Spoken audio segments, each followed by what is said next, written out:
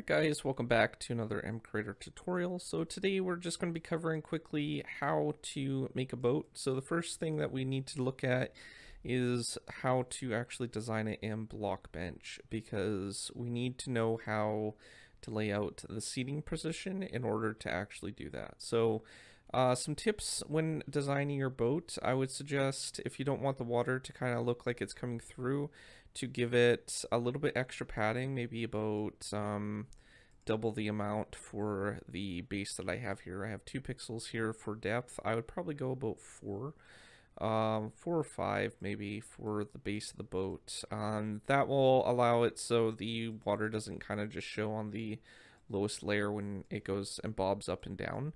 Though you don't necessarily need to do that. It's just a minor visual thing that happens when you're in this kind of boat. But outside of that, you might have noticed that if we disable some of the components, we'll just disable the floor here. You can see that the position of the access point of where the entity is directly over where the player is going to be sitting. So basically we're going to be sitting in this area right here, and that can be defined by the grid of where the pattern in the entity designing platform is. So when you're building your boat, make sure to build around the square that is automatically generated in Blockbench. That's really important in order to make a boat actually work, because that's where you're going to be sitting, right? You can offset the height of where you're sitting, but not the position for the X and Z axis. So keep that in mind when you're actually designing it. I have a few different things going on in this particular one. I have a little motor at the back here. This is controlled by the blades, which basically will be animated. As you notice on the side here, I only have one folder for all the different components. If you're using subfolders, it's not going to work. So Minecraft dropped support for subfolders for entities for a long time ago. So if you're using subfolders, it's not going to work with that. You'll get errors. It'll probably stop about loading around 75% or something like that. So make sure that you have only one folder, enough to select your animations, and that should work. Another notable mention is you do need the modded entity workspace, which is this one right here. And when you're setting it up, don't add a class to the model itself. That's really important, because if you add a class, it completely breaks the game for some reason. I think MCreator's not supported for this feature just yet. You do need the model identifier still, and the file name. Also make sure that you're on the right version for the Moj maps, which are one of these. Any particular one that says Moj maps or MCP, I think also might work. When you're actually importing your model, it'll tell you what version you need. So we want this one right here for the latest version of MCreator for 2024.2. So this is the 1.17 plus, and that will support any version above that. So don't worry about your texture size. Just make sure that it is flipped y-axis is enabled, or you're going to have an upside down boat. I found that out when I was making it. All right, so when you get that, you can always go back and change a few things when you go into your properties. You will be able to change the model identifier and the class if you ended up accidentally adding a class.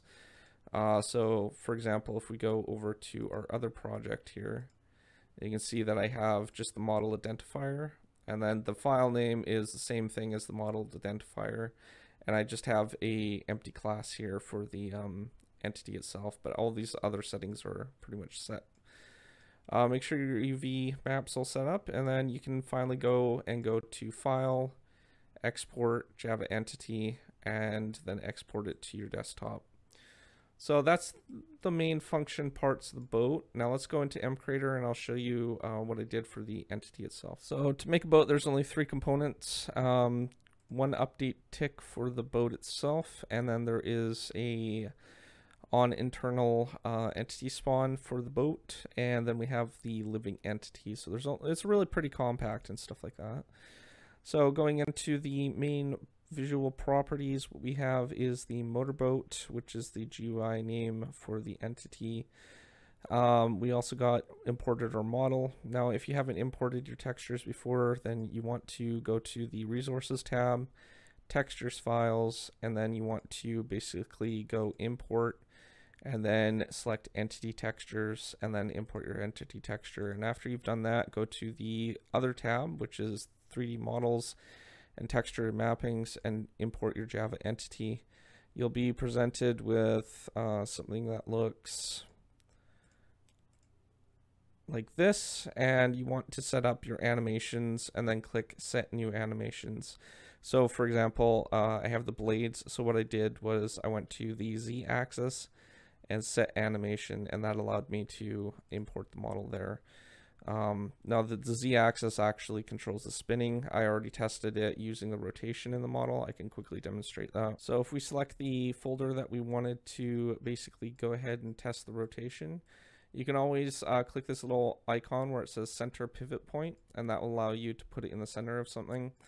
You can also manually change the pivot point so the animation is more centralized.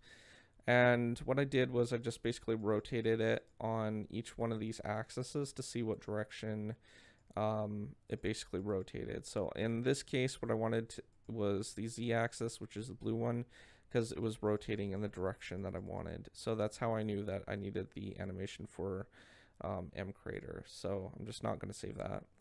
And if we open up MCreator again, when you do the animation, you just set the same axis, or you can set it up however you want. But going back to the living entity, the other things that have changed was I imported the texture, imported the model, and then I went ahead and set the spawn egg, which I will be using for part of the tutorial, but it's not necessary that you need a spawn egg for it per se. You could disable that, but I set the color and everything here, and it's under the spawn eggs basic creative tab. So everything else here is basically left. No model layers, so there's no model layers that I have for this particular boat. Behavior, I've set this to creature and undefined, and everything else is pretty much the default minus the setting to make it writable. And then I also set the movement control just so it's for forward. This also controls the backwards movement control as well. And I didn't want side-to-side movement, so basically I just disabled that through not checking this box. Everything else is set up. For the drop, when it's actually dies, this is where you want to set your boat item when you're actually spawning the entity. You could technically go ahead and spawn the entity, no problem with basically just like right clicking on a block and having the entity spawn. You could also do that through another procedure. I'll quickly put something together before the end of the episode, or the tutorial for an example, so you guys can see how to do that. But alternatively, you could just use a spawn egg, and that would work just as well. Everything else on this page is basically the same as default. I've set some generic sounds for the block for when it's stepped on. The other sounds are the default ones. Sync data, we're not using any of that. Inventory, I have disabled no inventory for that. We did set up some triggers, but I suggest actually generating these after you go ahead and create your boat. And for AI tasks, as you can see, we have no AI going on here. We don't want the boat to do anything unless you want it to like follow people or something like that. And then in some cases, you might be able to control that through some tasks and stuff. Just be in mind that it might mess up the controls and stuff when the entity is being written. So keep that in mind when you're actually designing it. Other than that, everything else is the same. Spawning, I've disabled these two boxes. So basically the entity doesn't spawn naturally in the world or anything like that, because that would be a little bit weird to come across a boat on land and stuff. So yeah, just uncheck those two things. All right, so once you've got that part done, go back to your mod elements, and you want to go ahead and now by default, you won't be able to set the drop properties. So you'll have to do that after you generate the entity itself, so you can actually place down the spawn egg if you're doing it through that. If not, then you're going to need an item to put in that slot. And then you want to go back to your triggers and generate the on entity tick update and the on internal entity spawn triggers. So we'll take a look at those in just a second. So the update one is pretty simple. What I got going here is this allows the boat to stay submerged just enough where it will be considered swimming, and where it will basically override the gravity of the entity.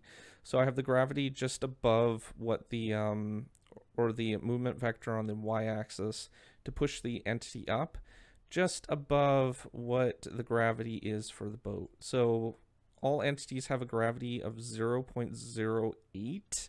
So I went with 0.085, which is just over what the gravity is, just to keep it up above the gravity wise, so it doesn't keep bobbing all over the place. And this seems to help stabilize it a little bit more. I'm also using the X delta movement, which is basically the velocity on older versions, what it was called. And what that allows it to do is just allow the velocity for the entity to go on the X and Z axis without needing to worry about having it kind of chug along every time this procedure is basically run. So basically this allows the entity X and Z movement to be the same while we're just forcing it up during that particular part. So that's all that particular procedure does. We're also testing if the block is a fluid source, and if it is basically just 0.25 above the water line or the base of the entity. So basically we're testing if the entity itself, it's probably easier just for me to kind of explain this in the thing here.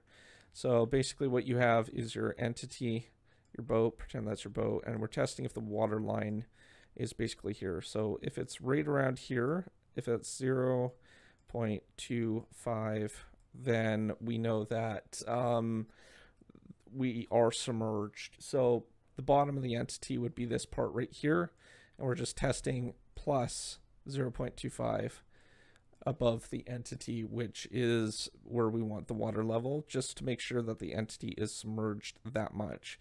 Now, a solid 1.0 is one full block, so it would basically mean that we want our boat only 1/4 of the way above the water or below the water level. So hopefully that makes a little bit of sense with the math part.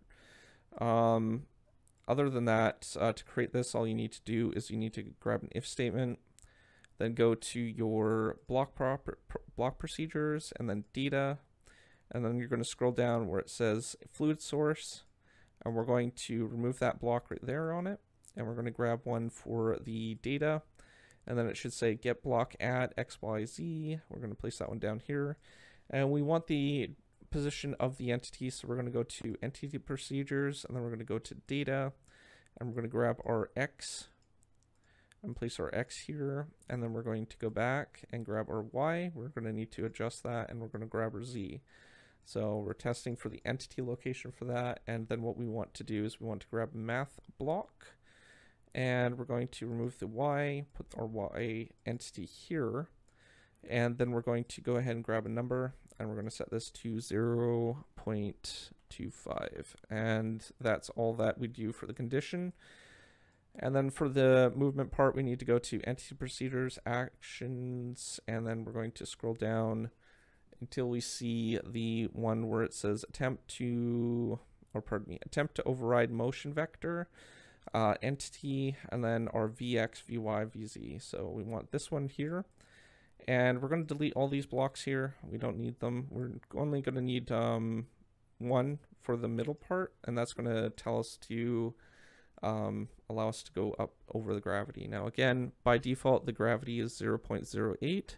So we're going to go 0.085, and that should be enough for overriding the gravity so it doesn't stay still.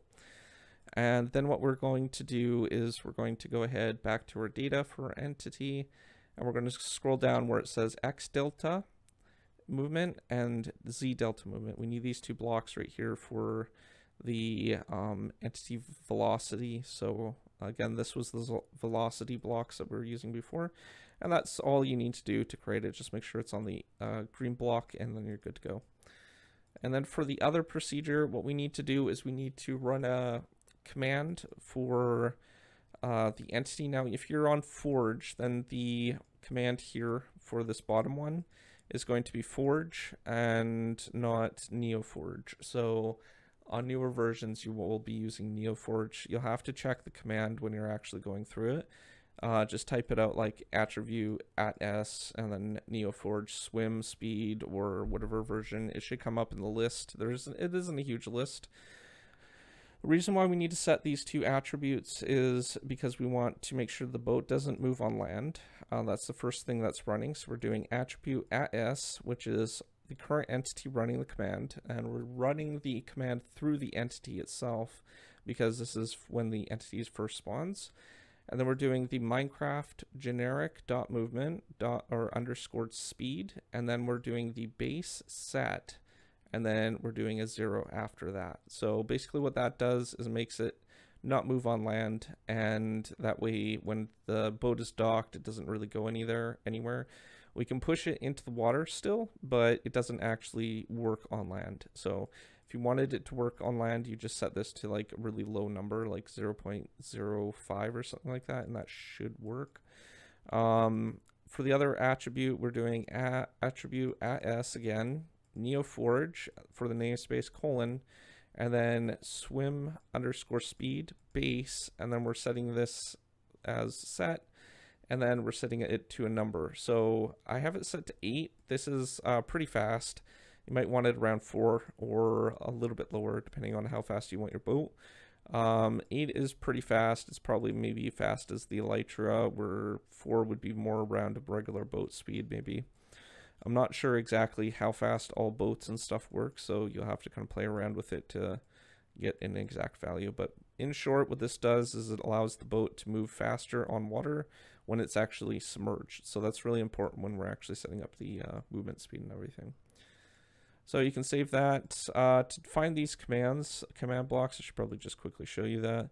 Go to Entity Procedures, Actions, and then scroll down. It should say Execute Command Clear, and in the name of, and then you basically just fill out the command that you have up here.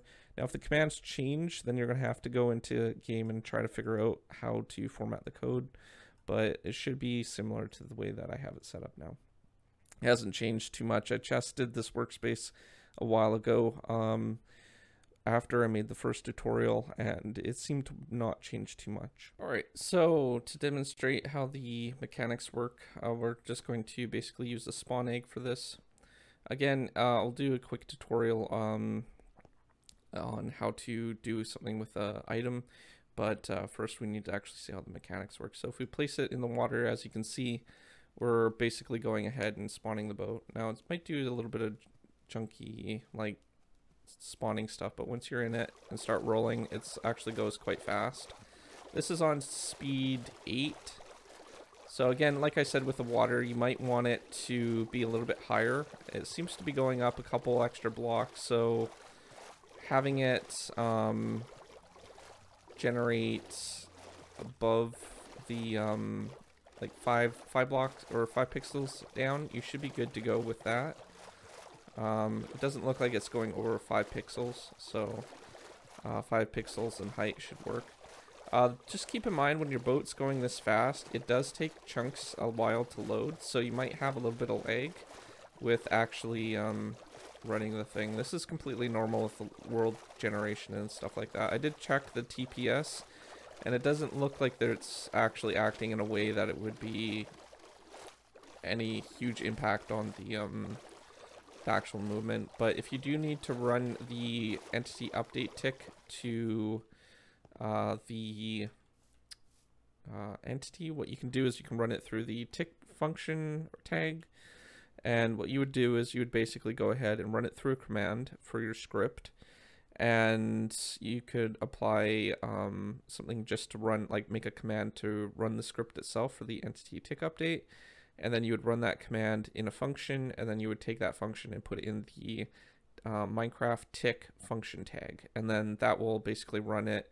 What you would want to do though is you want to do basically at execute at probably at s, and it won't come up like that right now, but it should work in the thing. If not, then what you would do at e, or pardon me, as, you would want as, and then at s, and then you would basically go ahead and select your command